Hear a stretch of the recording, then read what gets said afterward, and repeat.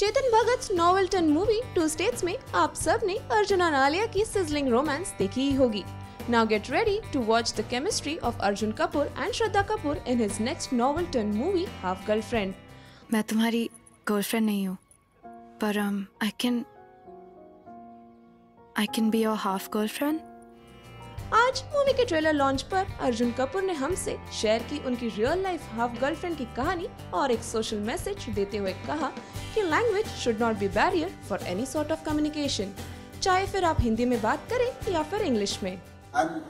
Genuinely, it's a film. I know we are here to entertain और film एक तरफ जाती है to entertain the audiences, पर मुझे भी कहीं ना कहीं ये चीज हमेशा खटकी है। हमारे यहाँ पे जो आजकल के नौजवान हैं वो अंग्रेजी तो बहुत फटफट बोल लेते हैं, पर आप हिंदी में 2-3 सवाल से ज्यादा कर लीजिए तो कहीं ना कहीं समस्या खड़ी हो जाती है।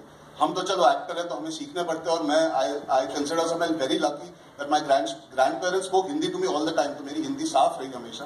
पर बहुत सारे एक्टर्स भी हैं।